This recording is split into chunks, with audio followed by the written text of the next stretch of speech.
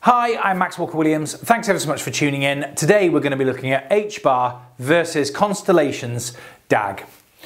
So what is DAG? We're going to get into that in a second. And just before we start the video, I just want to make people aware, if you're new to the channel, hi and welcome. I'm not going to be super heavy into the HBAR side because I've done that quite a few times in all my HBAR versus videos. So I don't want to bore my day ones who've been with me all the way through and they know about Hedera Hashgraph, they know about HBAR, they don't need me to keep telling them over and over again.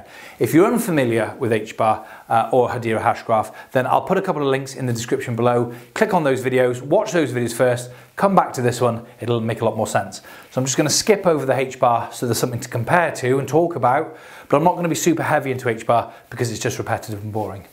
Okay, so with that said, HBAR, 10,000 TPS, which is obviously transactions per second in the crypto space, 0.0001 of a dollar transaction cost to transact on the network, 3 to 5 seconds of finality, Byzantine fault tolerant, the pedigree. Obviously, again, if you're familiar with Hedera Hashgraph, you'll know all about Lehman Bird, who's, let's face it, a modern day genius, mathematical genius, the Nobel Prize, everything else, and actually invented, is the, not an adopter of, but the inventor, the father of Hedera Hashgraph and the Hashgraph concept.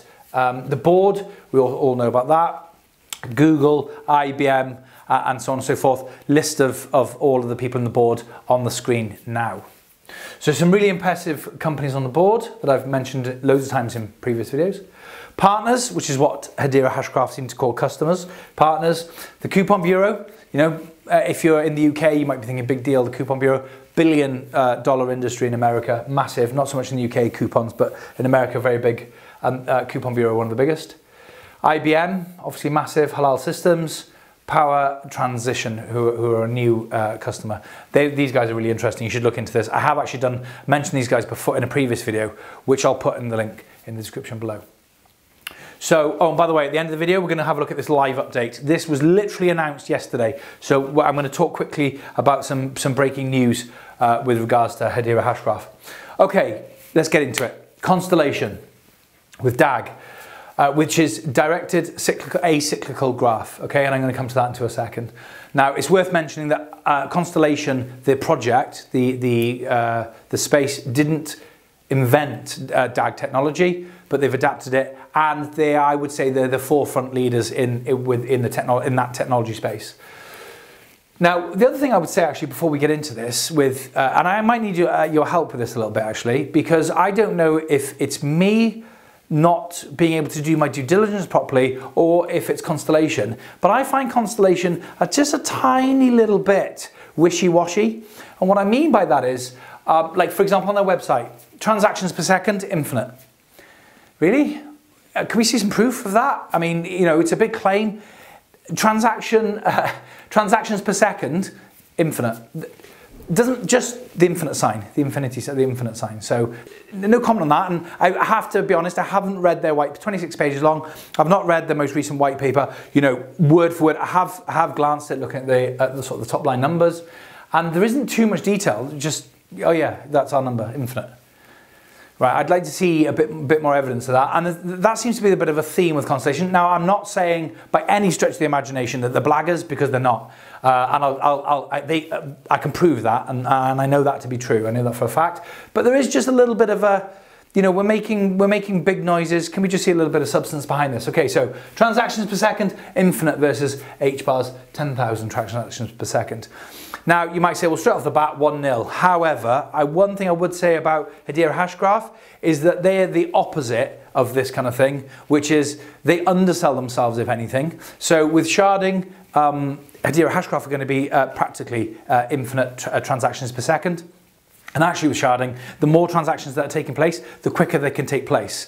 So technically speaking, the more there are, the quicker it goes. So with sharding, which is again something I've explained in one of the videos that I've linked down below, yeah, these guys, it's level pegging if that's true, and if like HBAR starts sharding. But okay, let's just take them, you know, let's give them the benefit of the doubt. So okay, infinite transactions per second, impressive. 0 transaction costs. So again, 2-0 off the front of it. But again, the transactional cost of HBAR on the hash graph is $0.0001, so it's as good as makes no difference. Finality. Now, this I really struggled with. I really struggled to find Constellation's claim on finality and how long finality takes. So if, for example, you're in a shop and you're buying a Mars bar and you pay for it, how long does it take for that transaction to be registered, to be witnessed by somebody and written down in a ledger? On the blockchain, that would be on the blockchain. DAG, it's on obviously the cyclical graph. How long does that take? And that's important because it's one of the reasons Bitcoin and the likes of those can't work at scale, is because it takes so long. And actually, the more transactions taking place, the longer it takes. So Bitcoin, quote 60 minutes, but it can be a lot longer. So the reason that's important is because you're never going to go into a shop and be willing to wait 60 minutes to buy a Mars bar. For the shopkeeper to stand there for 60 minutes waiting for confirmation, for finality that the transaction has taken place. I can't find that number. So infinite transactions per second is all very well and good, but how long are they taking? I actually don't know the answer. I couldn't find it. So please let me know in the comments below if you know the answer to this. What's the time to finality with a transaction with Constellation? They are Byzantine fault tolerant, so that's great. And again, link in the description below if you're not sure what Byzantine fault tolerant is.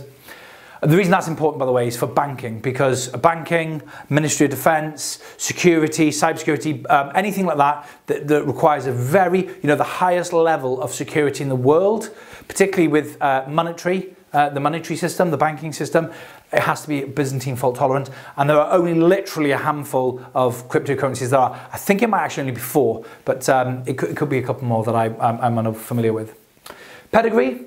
This is where Constellation for me, and this kind of comes full circle back to the wishy-washiness, is that, and this is not, I'm not judging the guy at all, but Ben Jorgensen is the CEO and co-founder of Constellation, and he's an entrepreneur. Nothing wrong with that. I'm an entrepreneur. There's absolutely nothing wrong with that.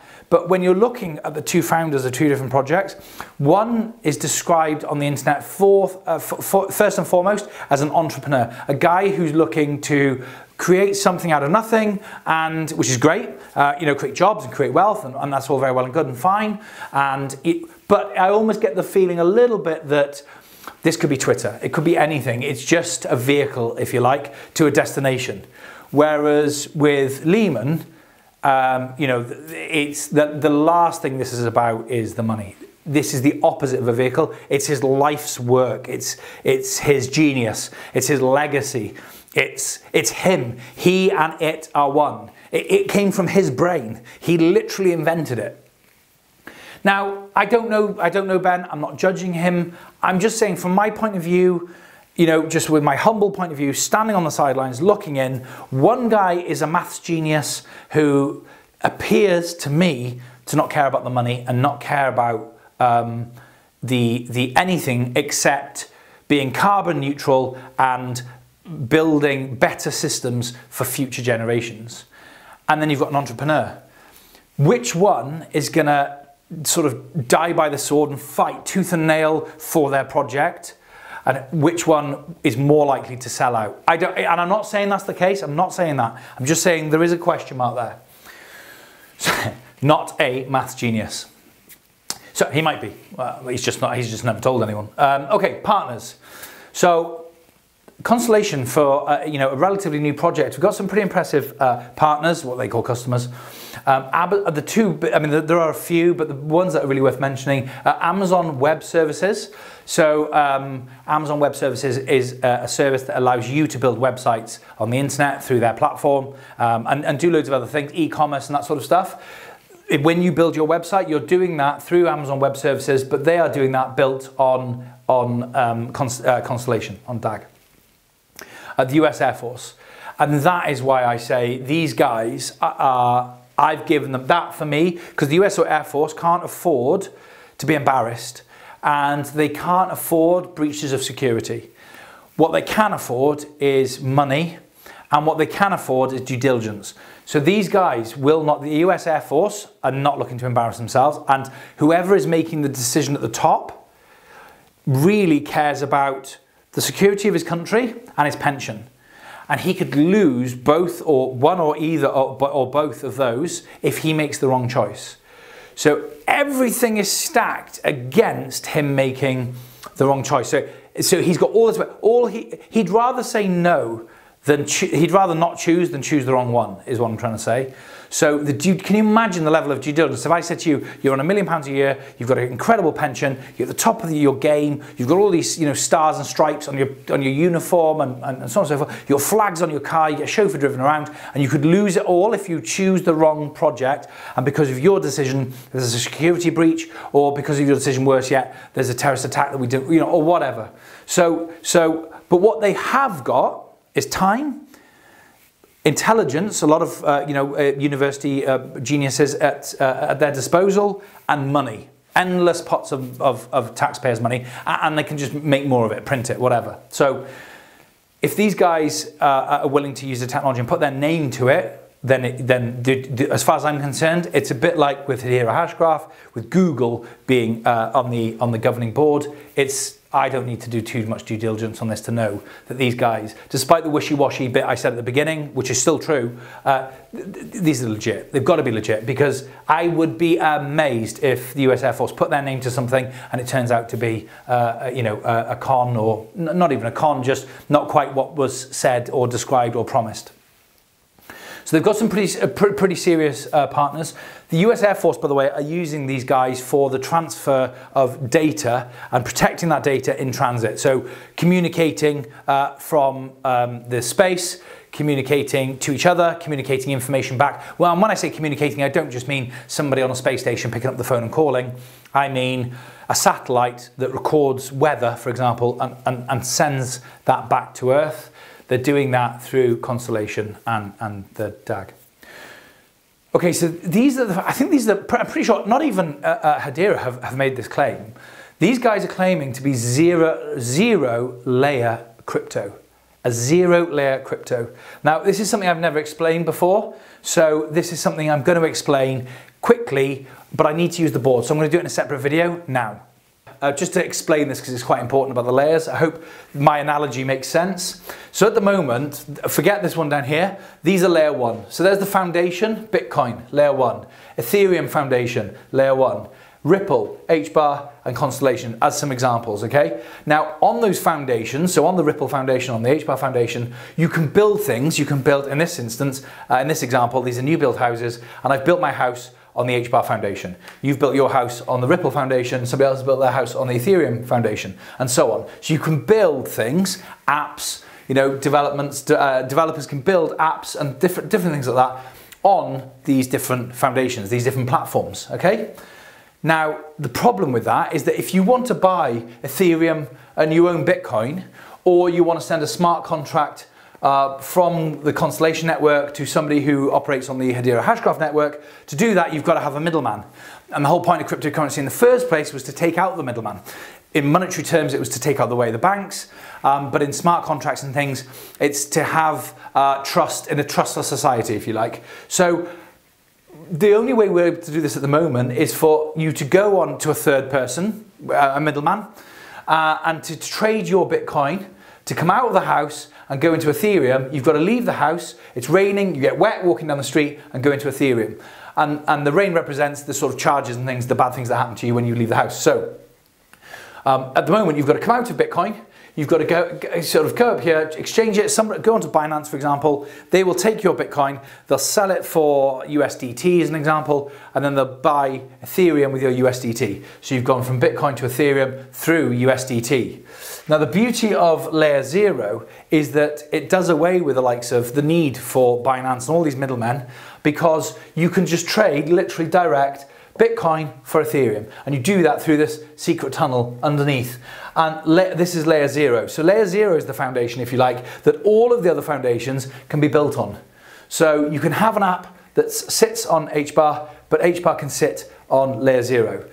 Again, you can have an app on XRP, but they can talk to each other through the layer 0, through the secret tunnel down here, and there's no middleman. It's literally just seamless, in principle at least. So I hope that makes sense. Now back to the main video, back to you in the studio, Max. Okay guys, so hopefully you now know what, that I've explained clearly hopefully to you about the different layers of crypto and how that works. And these guys claim to be a zero layer crypto. So, which equals super connector for all of the projects. So, as I explained, imagine different, I've just put here, imagine different makes of a car for different roads, or no cross-network mobile calls. So these guys could be that's the connector that sits under all cryptos. That is no small claim at all. Not proof of work or proof of stake, but peer review. So it's called, the sort of geeky term for it is proof of reputable observation, or PRO for short. Proof of reputable observation. So what does that mean? It basically means a part of me buying the Mars bar in the shop with the shopkeeper, a part of me making that transaction, I witness somebody else's transaction and they witness my transaction. And when they witness my transaction, they witness another transaction. And so everybody witnesses somebody else's transaction. So it's peer review. And that's where this comes in with this infinite transactions per second, a lot like sharding. The more people that are transacting, the more witnesses there are to other transactions, which means it goes quicker the bigger it is.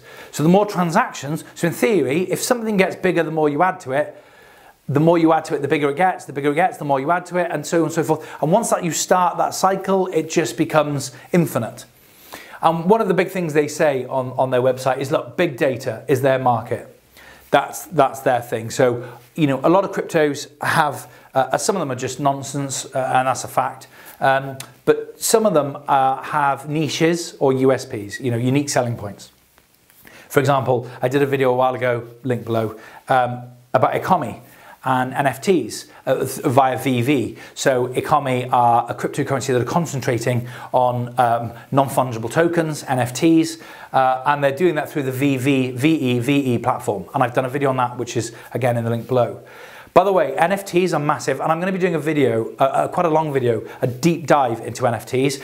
And you're going to need, I really implore you to pay special attention to that video when it comes out, because it can potentially make you and your family's family very, very wealthy indeed. It's going to be the future, I swear. Especially when Max keeps coming to me, my 9-year-old son keeps coming, Daddy, can I have another £20 for V-Bucks?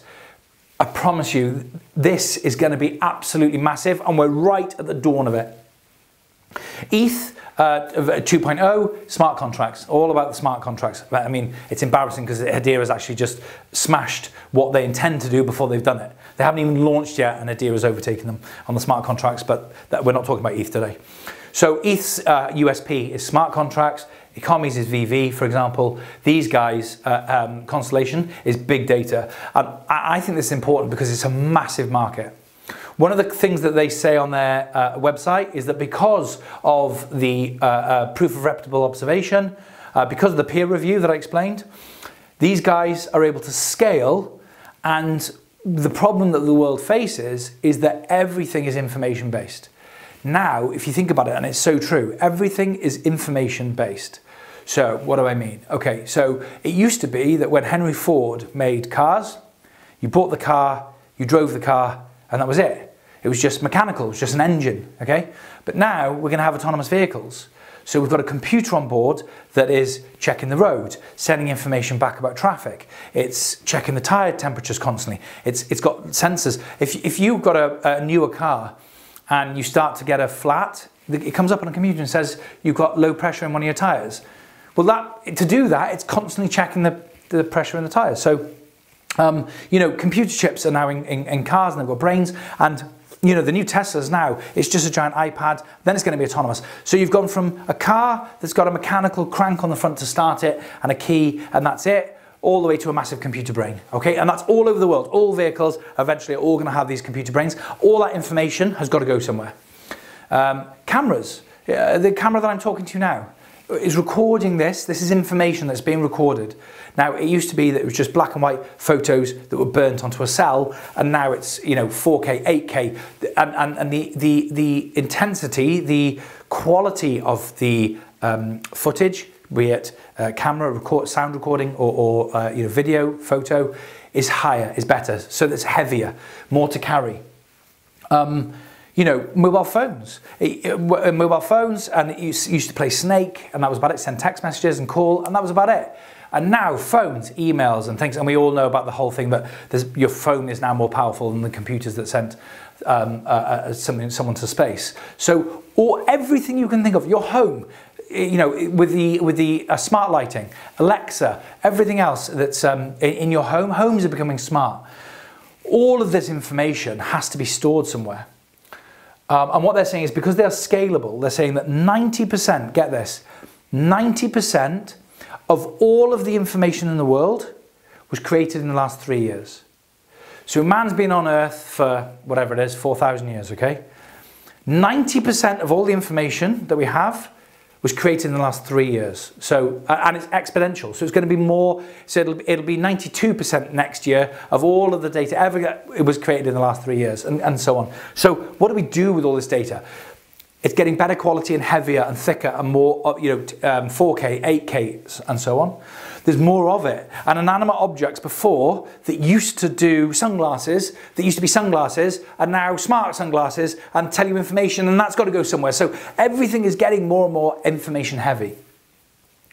So these guys are saying, don't worry world, we're going to take care of that because of the DAG, because of the way the directed acyclical graph works, and because of the no blockchain and peer review. So the more people that join it, the more information, the more transactions, the quicker it goes.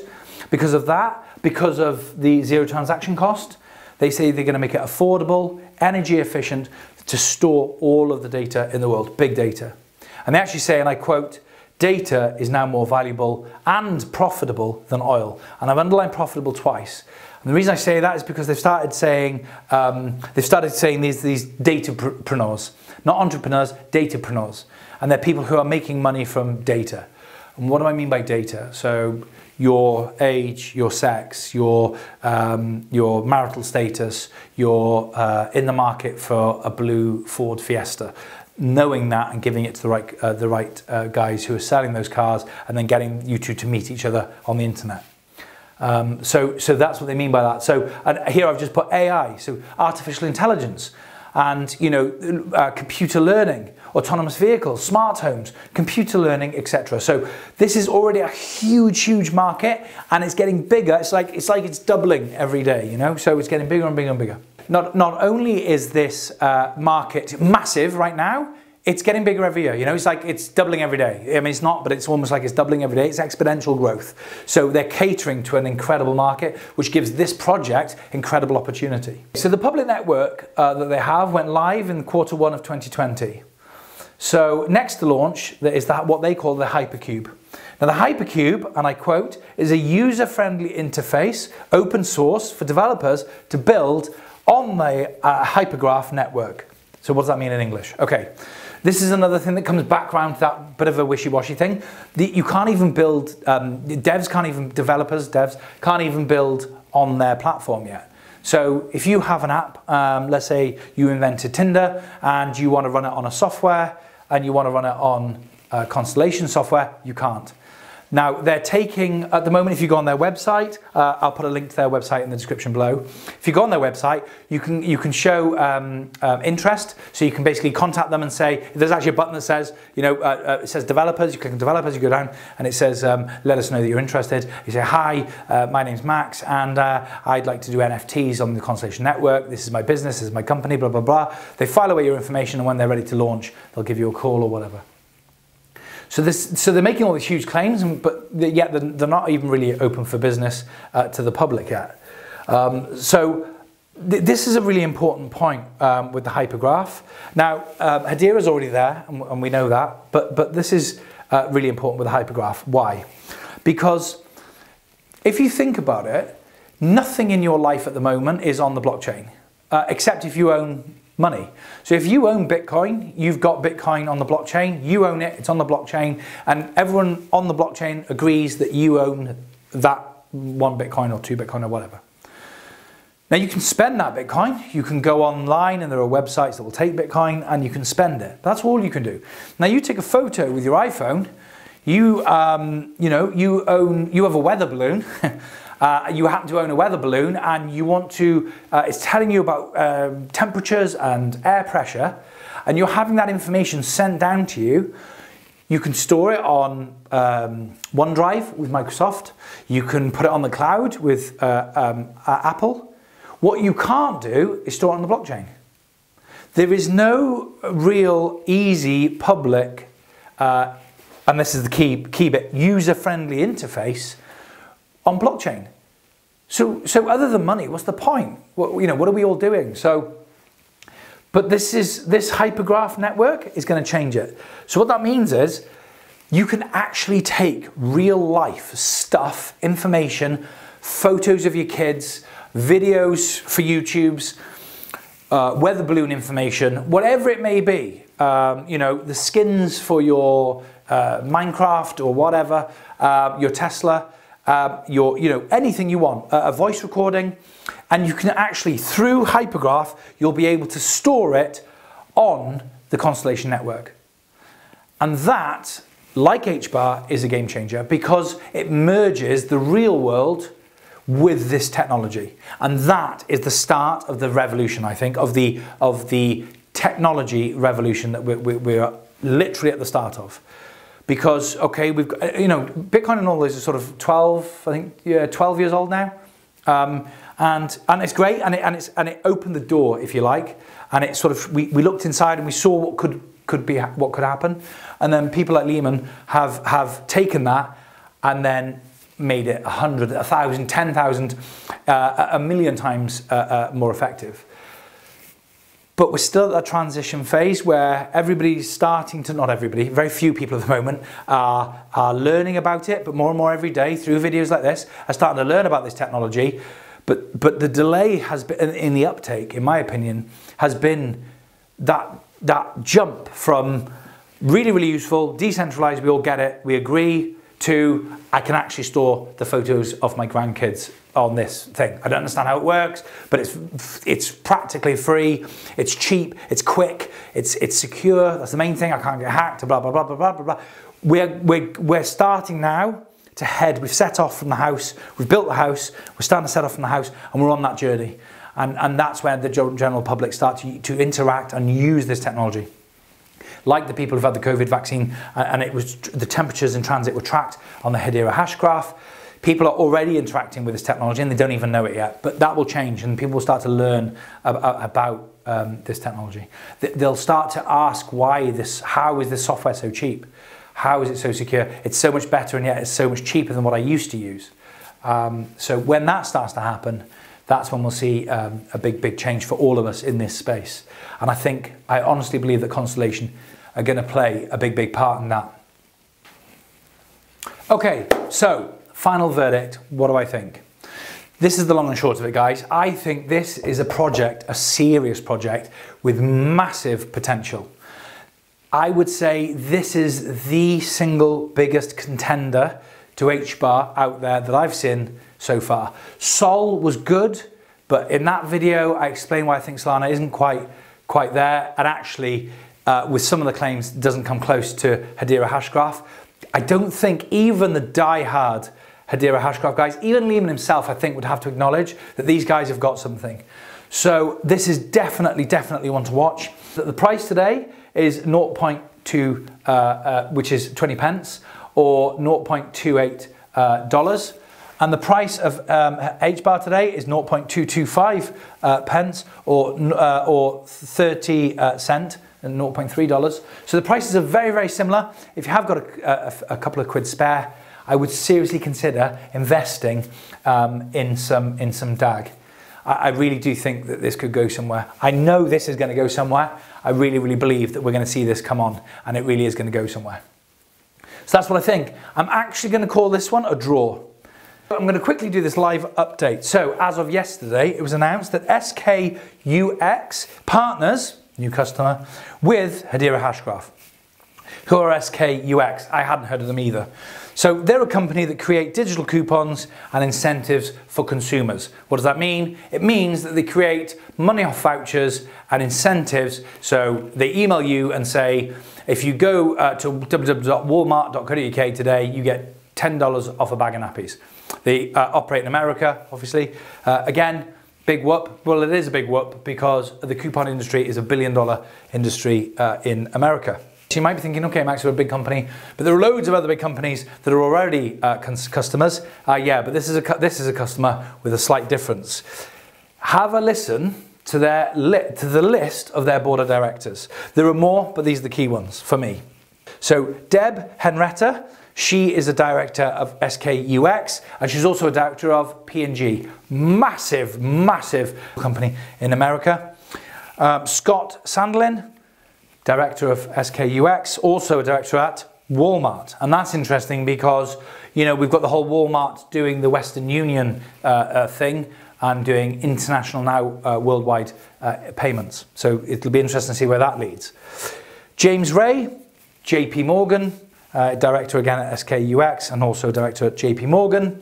And finally, Jan Najima, and he is a director at CNBC News. So I think one of, if not the biggest, certainly one of the top 3 biggest news channels in America. And one of their directors is now a director of a company that is a customer of Hedera Hashgraph. So again, leaking into that, you know, the normal person's subconscious.